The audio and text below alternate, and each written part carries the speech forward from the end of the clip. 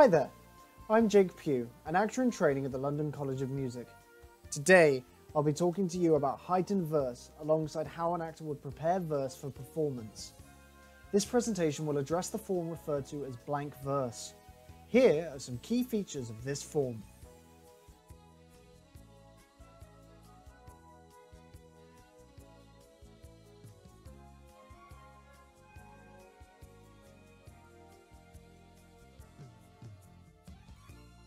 Exercise 1. Discovering the Words Exercise, Classical Voice by Catherine Wheat. This exercise is useful for discovering your take on the meaning behind the words you are speaking about.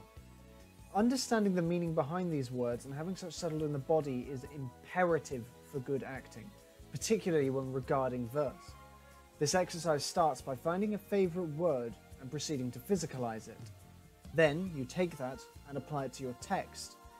From beginning to end, word by word, you move through your text, physicalizing.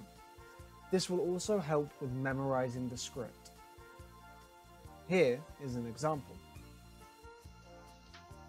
You are 3 men of sin, whom destiny that hath to instrument this lower world and what is in't, the never surfeiting sea, hath caused to belch up you. Exercise 2. Walking the sentences, Barbara Houseman, tackling text. This exercise is vital in learning the structure of the verse you're working with and getting it into the body. It's a very important foundation upon which much of your other work will build upon.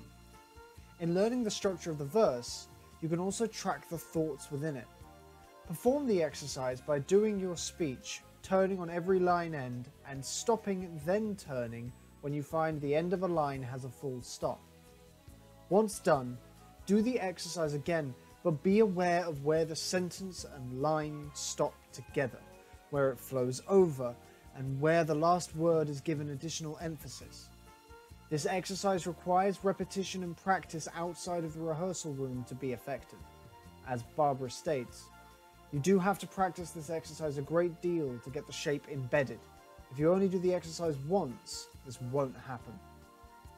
You are 3 men of sin, whom destiny that hath to instrument this lower world and what is in't, the never surfeiting sea, hath caused to belch up you, and on this island where man doth not inhabit, you mongst men being most unfit to live, I have made you mad.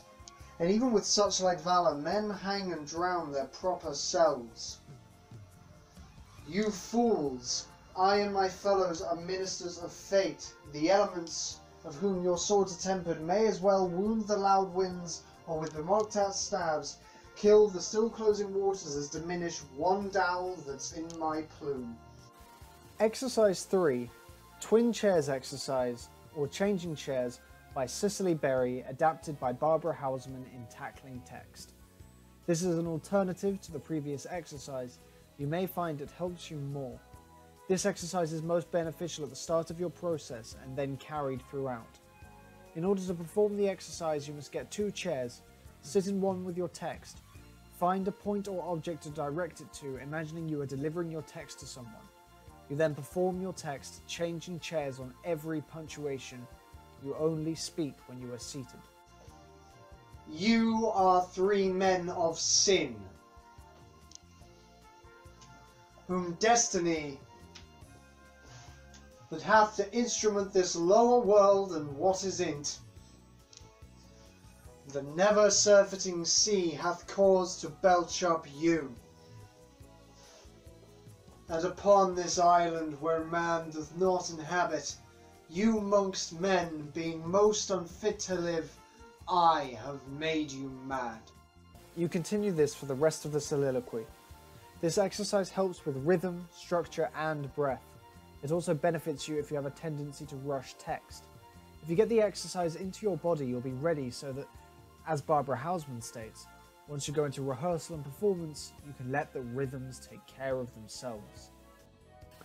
Exercise 4. Clicking the Final Word by Barbara Houseman in Tackling Text. This exercise builds upon the previous 2. It helps with ascertaining how each end word is emphasized and thus aiding in the sense of the verse for both actor and audience. A greater understanding of the implications of each stress will benefit your performance. This exercise, much like the other two, requires regular practice to be effective. Recite your speech once more, paying close attention to the final stressed word on each line. Barbara states on page 99 of her book, by highlighting them, you were better able to shape each sentence and therefore to find and communicate its meaning more effectively. You are three men of sin, whom destiny, that hath to instrument this lower world, and what is in't, the never surfeited sea, hath caused to belch up you, and on this island, where man doth not inhabit, you mongst men, being most unfit to live, I have made you mad. Exercise 5. Marking the Caesura by Barbara Hausman in Tackling Text. Once the other exercises have been completed, this is the next layer to put on. Caesura are small breaks in the line that divides it into two parts. The break usually comes after the second or third iambic pair, or di-dum, di-dum, di-dum.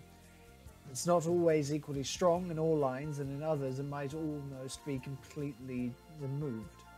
But it is no less important to explore those breaks to find greater meaning and connection with the text.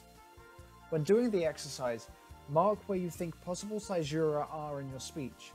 Set your speech up nearby and begin reciting. With each first half of a line, raise one hand palm up. When you reach the second, post caesura, raise the other.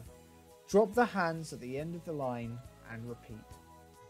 You are three men of sin, whom destiny, that hath to instrument this lower world, and what is in't, the never surfeiting sea, hath caused to belch up you, and upon this island, where man doth not inhabit, you mongst men, being most unfit to live, I have made you mad.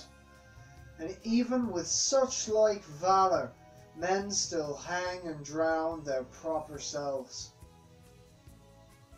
As Barbara Hausman states on page 99 of Tackling Text, as you do the exercise, it will become clear to you where the break in the line is helpful and where it is better if the line flows on.